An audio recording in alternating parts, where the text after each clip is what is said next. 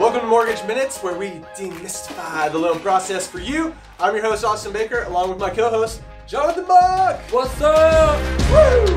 Let's go. All right, Jonathan, what are we talking about today? So today we're going to be talking about non-realty addendum. And most Austin and I's videos are geared towards our borrowers and home buyers. But this one's for our referral partners, all the real estate agents out there.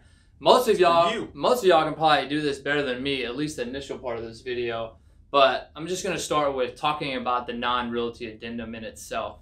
When you're buying a house, you're buying real estate, right? You're buying the house, you're buying the dirt, all the things that are fixed to the home. But there's non-real estate or non-realty items that you can buy, you know, paintings, lamps, furniture, and things like that. And so a lot of times, you know, people want to buy items of the house. And so you put on that non-realty addendum. The problem, though, is when you're getting a loan and that non-realty addendum has an assigned value, Austin, we run into some issues sometimes. Yeah, and realtors are always like, and the seasoned ones, y'all know this, but if you're relatively new to the real estate industry, you might not be aware of the fact that non-realty addendum, if you're getting a finance transaction, it needs to be zero on that value. And why? The reason why is because through the issue. We have to subtract any value that's given on the non-realty addendum. We have to subtract that from whichever comes in less, the purchase price or the appraised value. So what value do you want to use on the non-realty? Yeah, let's just say $5,000, you know, just a couple of pieces of furniture, nothing crazy. So got a house under contract for $400.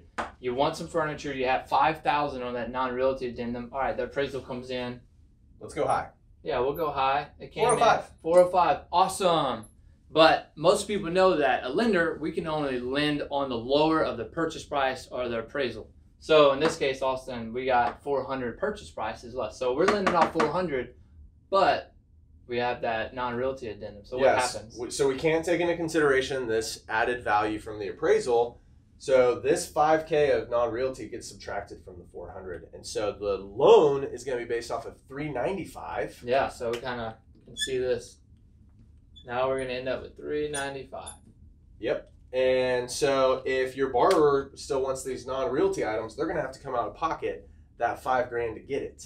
And we've got a delta now in the purchase price. So this can really put your borrower behind the eight ball if you're not careful. And so we don't want to do that. If the appraisal, let's just say, other scenario, let's say that instead of 405, this thing comes in $5,000 less. Let's say this time it's $395. Well, now we're really messed up because now we're down to $390. Yeah. So we got to subtract the $5,000 from the $395. And so the easiest way to think about it, y'all, is whatever this is, if there's a value, it is going to be subtracted from whichever one of these comes in less. And we've got a whole nother video about that. So we don't want you guys to sabotage your transactions by putting values on the non-realty addendums. And we'll hear some people, oh, we just put $1. No, zero. Yeah. Zero is the magic number. Yeah, so putting a value can cause a problem. And so that's why we're huge advocates of putting zero, but let's expound on the solution. So we're fans of non-realty addendums. Use them, just don't put anything on the value. Right. But what's the first solution? You find a house, you see the furniture, we're about to make an offer. What would you advocate? Yeah, so one thing you can do is, let's say you know that this house is going to come in above the purchase price and you'd like to get some of these items included in that. Well, the easiest thing to do is go ahead and write your non-realty addendum. Don't give it any value, zero, but go up on your purchase price. 405. Yeah, offer 405 and ask for the $5,000 worth of stuff on there. If the house appraises for that, fantastic. Woo! That house is worth that, and it's totally cool that stuff is included. Yeah. So that's the first, way we would advocate handling. Let's say that's if you know up front that's what your buyers want, the stuff that's in the house. But the thing that comes up all the time is the middle of the transaction or right after inspections or at final walkthrough or something. Yeah. Like, ooh, I really like that painting. Yeah, let's add that on, and we get an updated addendum to the contract, and we're like, oh, this one's a non-realty addendum. It's got a value, so let's put zero on it, and then what we would say for the client. Handle it outside of closing. Yeah, just handle it. Yeah, put $0 on that, and then let them. It's totally cool for them to buy a painting or a couch or a boat.